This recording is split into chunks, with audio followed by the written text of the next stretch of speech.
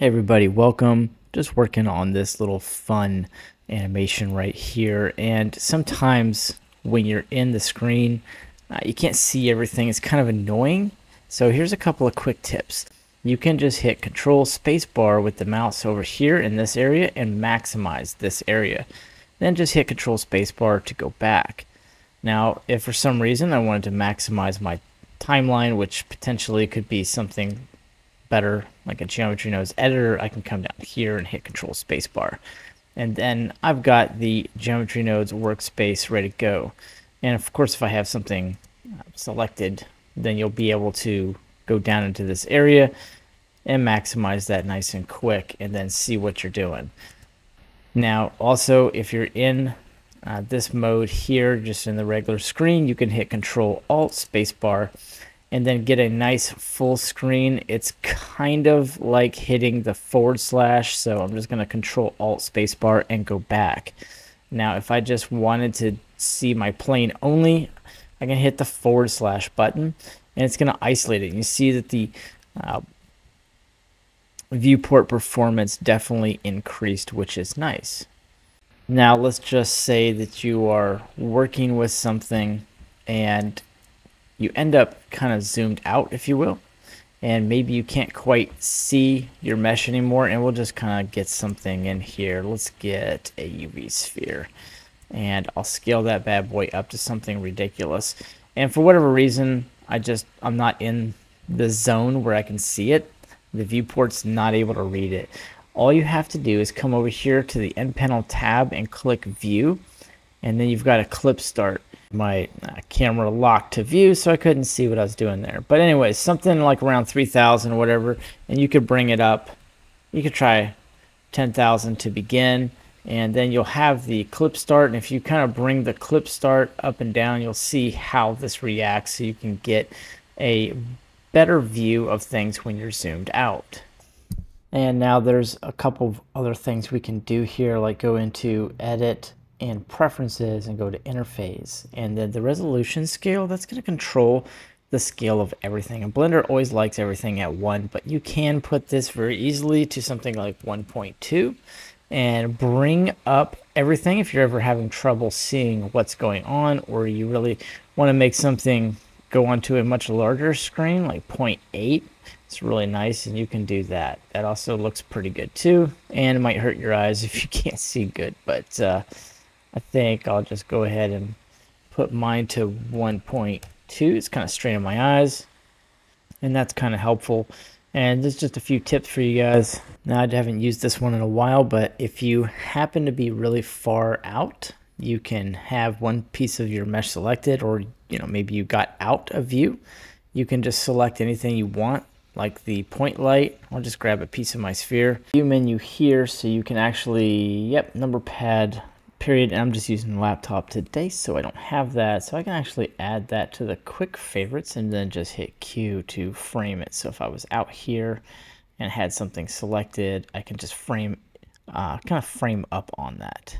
And here's another really cool one. If you don't know how to do this, you can create a clipping area, and you could take up an orthographic view or perspective. Doesn't really matter. Just for the fun of it, I'll do perspective view. And you hit Alt B, and that's going to bring up your box select, but this is a little bit different. So if I select this, anything inside my clipping region, I'll be able to see directly inside the mesh. And you can see my cracks cutter inside of there, which is actually kind of funny. And so anything I move in or out of the clipping region will do so. And then Alt B will get rid of that, which is really cool. So I'll go over to the rendered view, and here, if I have a lot of stuff in the scene, which I really don't at the moment, but you can hit Control B. Okay, and once you've hit Control B, you'll have another box select, and I can just bring up a selection region here, and it'll just render what is actually inside of this area. So if I had another mesh outside of that, I'll scale the bad boy up a little bit. There we go. Helps if I move over to cycles. Then you'll see this is not being rendered until it is moved into the render region, which will really save you a lot of resources. And then Control B will allow you to kind of change that if you just want to focus on a different area. Maybe you only want to focus on one very small area and work on it. And then very simply Control Alt B will clear all that out and you go back to normal view. And while we're in the view menu, kind of looking around at all the different things in here, and I encourage you to go in and kind of figure this out and add some certain things into your Q menu if you want. Now what we can do is hit Control Alt Q, and this is going to bring up your quad view.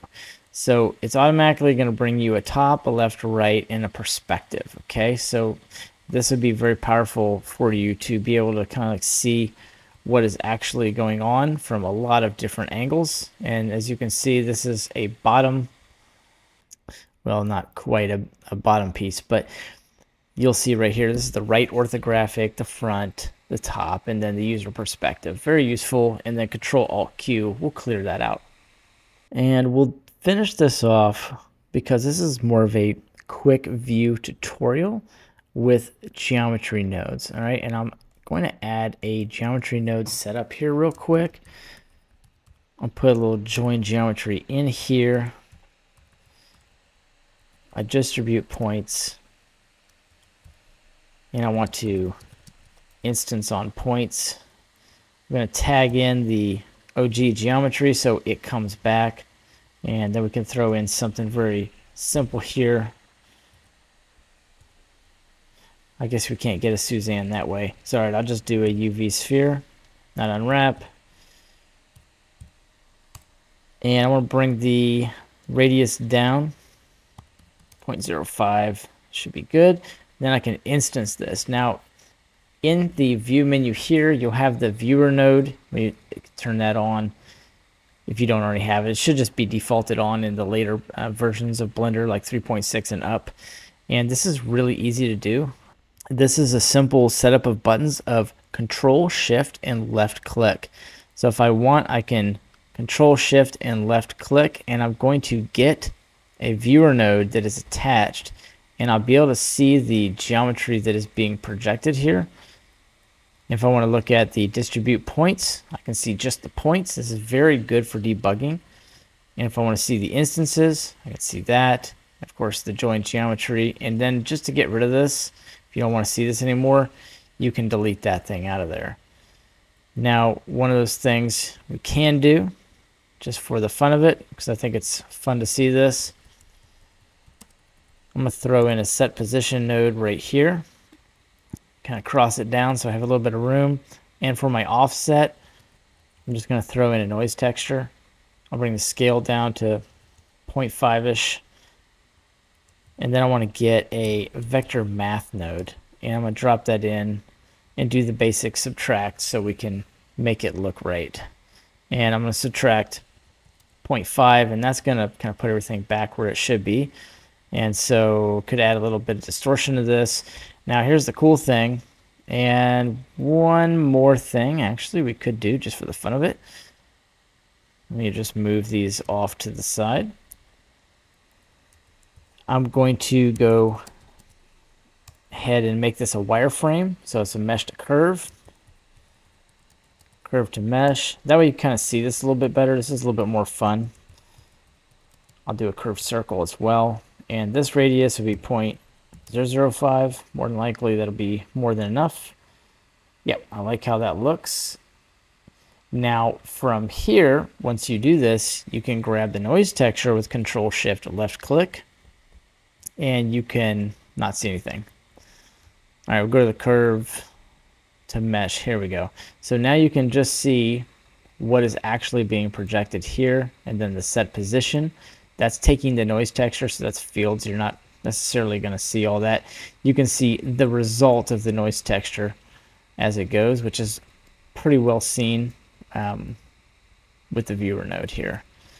And then when you're done, just delete that bad boy out, and then you've got what you got. But anyways, that's it, guys. Appreciate you watching. Just a quick video with a few things that probably you should know by now, but if you don't, these things are really going to help you out. Thanks for watching. See you guys in the next one.